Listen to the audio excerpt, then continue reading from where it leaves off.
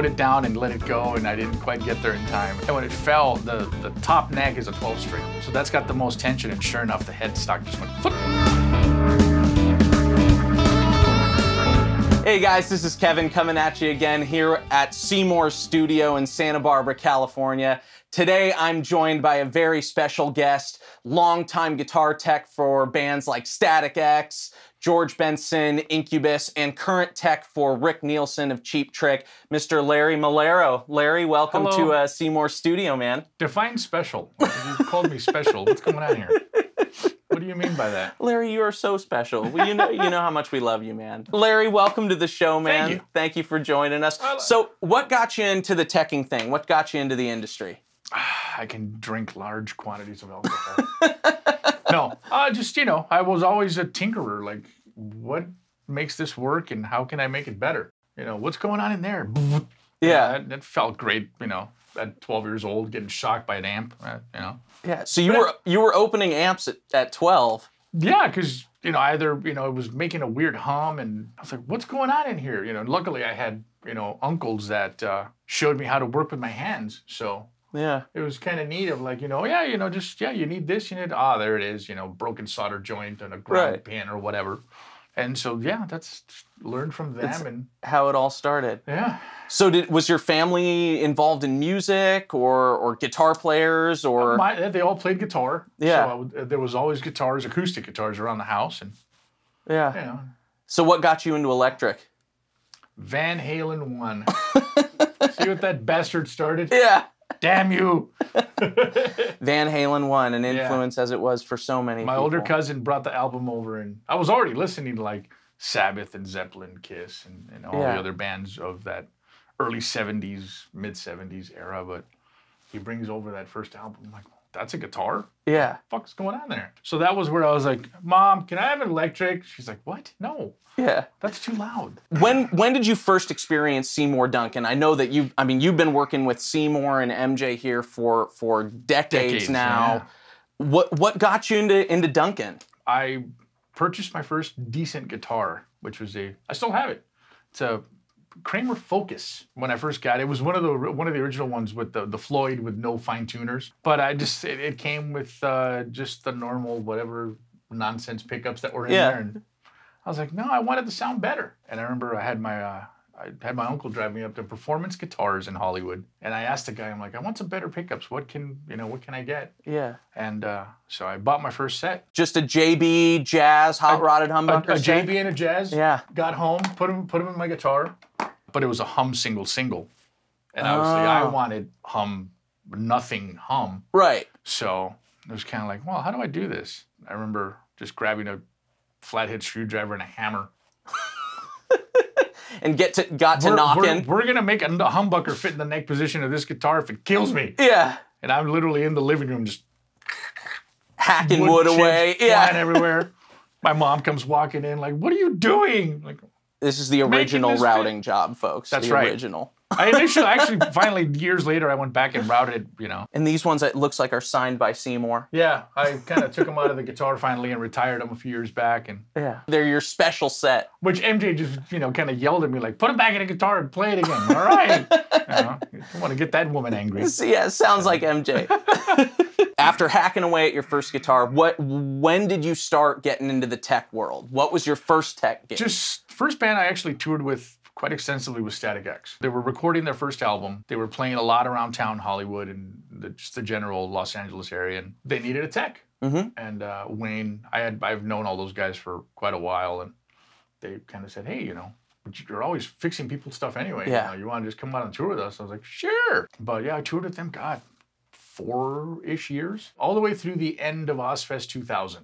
Then we went to Japan for a couple weeks, and then came home and immediately went into my next gig, which was Incubus. So you were with Incubus. How long were you with those guys working with Mike? 7 years. Mike's a longtime Duncan guy. Were you the influencer there? That's my fault.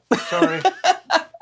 No, it was just it was one of those where he wasn't overly happy. Getting a lot of feedback with at the time was the PRSs, the big McCarty hollow bodies, which they're not high gain friendly at all anyway. But I was just like, what can we do to get this? And so I remember I called, and I think for his guitars, we did a lot of either 59 jazz or JB jazz, just depending on which guitar. Right. So when you're working with like a semi-hollow body or a hollow body and you still want like some gain, what's the method for dealing with that? Make sure for the they're folks out potted. there? Okay, wax potting. Yes, no, that helped a lot. That was a big help. Well, you've shared some Incubus stories with me about a couple. Hey! You said you were.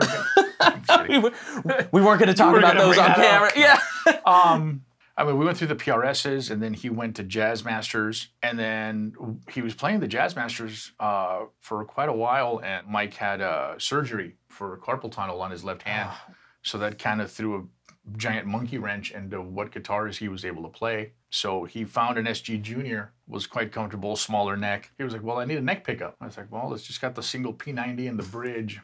Okay. I remember I called up here and Seymour said, sure, come on up here, and brought up, I think the initial, I brought 4 up with me between Seymour and Derek, but they made the template to route the guitars for a neck P90. It was quite an interesting process just because you route it and then it's like, well, how are you gonna fish the wire through? So now Seymour's like got these long drill bits and he's like halfway from one, it was a whole process. Yeah.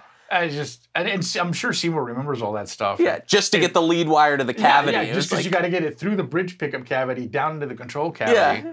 Then it's like, wait, there's no toggle switch. Okay, lose the tone pot. So volume, toggle, and then input, and that was it. And it was so rad. It was a whole process, but it was neat just to watch Seymour just kind of dig in and go, okay, I think he was a little, perturbed that like, are we really chopping up early 60s? What are we doing here? Yeah. But it worked out really well, and he played them for quite a long time. So following Incubus, what was the next gig? George Benson. George Benson. Yeah. So that was a fun little climate change. Yeah, I was about to say, transitioning from the Incubus thing to George Benson. So what was that like? What was it like working with George? Amazing. Yeah. Yeah, I just got to sit on the side of the stage and watch him play every night. And I remember actually redoing the neck pickup in George's main touring guitar. So actually Seymour and MJ did it, but I just kind of watched. And, hey, can you guys? Sure, we'll do that. So why'd you guys have to mod the neck, or what was the story there? It was too hot. It was like a 15K neck mini humbucker, and it was George likes a very mellow, clean tone, and totally that thing was just over the top. And when I called up here and let them know what was going on, they're like, "Yep, get up here." So Seymour loved it because he was a kid in Pennsylvania going to the bars to see George play. Oh, no way. Back in I would imagine it had to be like mid-60s. He'd go to I remember him telling me, he's like, I remember going to see him when I was a teenager. So he'll be able to fill you in with that. We'll have to get the Seymour scoop on that. Yes, you have to find that out. After the George Benson days, what comes next? Did a short amount of time with Sum 41 with Derek and Cone and Tom. That was a lot of fun. Great bunch of guys. I was finishing up a run with Sum 41, and they were going to go on a break, and sure enough, I got a phone call, and it's like, hey, we need a guitar tech for Rick Nielsen with Cheap Trick. I don't think they were done with a sentence. I said, sure, I'm in. Yeah. So what's it like teching for Rick? Well, I hope you like to deal with a lot of guitars. And some crazy guitars, too. 2 guitars, the 5-neck, and Uncle Dick, the double neck that looks like him, and all the other fun stuff. But no, it's been a little over 5 years now. It's been a blast. So craziest Cheap Trick tech story. At the end of the night, he'll always take the 5-neck off and then just kind of set it. And as I'm walking out, he'll let it go and it starts falling and I'll grab it. I didn't quite make it out there one night. Oh no! Yeah, so it was hot and he got that guitar off pretty quick and he put it down and let it go and I didn't quite get there in time and it fell. Oh! And when it fell, the top neck is a 12-string, so that's got the most tension. And sure enough, the headstock just went foot. Snapped the other way. Oh man! So did you repair that thing? Yeah. So the next morning, I'm like, I need a shop with called around town, and I said I need to use your repair facility for a couple of hours. Yeah. They let me in. I think it's like Pittsburgh Guitars. I'm trying to remember what it was called, but they let me in there, and we got the repair done. But it was just clamped. With C-clamps it needed to dry for 24 hours. Rick played it with the clamps that night. No way. Yeah, it plays great. Everything's back to normal. We've been using it ever since. Outside of the infamous 5-neck, how many guitars does Rick have on the road? Approximately 24. 24. Yeah. 24 guitars. Yep. 2 vaults, and then just other various guitars he keeps around. So it's a different guitar for every song. So when we do a 90-minute, plus set, that's a lot of songs. You know, you start Yeah. getting into the 20-ish, 22 Yeah. total songs for the night, and he wants a different guitar. How do you keep 24 guitars working perfectly every night? I have no idea. I luck out and, hey, it's working, cool, here. I just, you know, a lot of just preventive maintenance and making sure that everything's, you know, working. The ones that get played a lot, it's pretty easy. You know, they just, Right. you know, they're in pretty heavy rotation. So Yeah. and then there's a few other guitars that kind of come out once in a while, depending on the song list. How often do those guys mix it up, or is this something that you can't? It's a different set every night. No way. They write the set list every night is a different one. I mean, there's a certain amount of continuity at the beginning and at the end, Right. but the bulk of the middle is usually. So when do you get the set list? Because that's a lot of responsibility falling on you for the tech side. I mean, you know, we'll get it. It's, you know, for me and Mark on stage left, for Robin and Tom, we'll just kind of get the set list anywhere from a few hours to, I think we've gotten it like a half hour or less before the show, and it's like, okay, start writing down what's for what song. You know, I've gotten used to it, you know, as time's gone on, but it's a lot of fun. Pickups. What are you working with? If you can disclose it. No. The bulk of his guitars are 78s. It's the one that seemed to work best for what he's doing and the kind of tone he's looking for. And well, you heard it here, folks. The 78. yeah, so Rick Nielsen. that's right. All right, Larry. Last question before we wrap it up. Your all-time favorite Duncan pickup? JB Jazz. JB Jazz. That setup works for anything. Yeah. So. Well, Larry. For me. Yeah. You know. And that's what it all started with. I know. Yeah. See what you started? Yeah. Well, Larry, thank you so much for coming up to visit the shop today and joining us on the show. Thank you for having me. For all the folks out there who tuned in, thank you so much. If you enjoyed the show, please subscribe below and catch the episode next week. Seymour will be telling some more stories. Again, Larry, thank you so much for coming in. If you didn't enjoy it, it's his fault. If you loved it, you're welcome. Yeah. If you hated it, my bad. If you loved it, it's all Larry. All righty, guys. Thanks so much. Till next time. Until next time, All Larry. right. Turn those things off.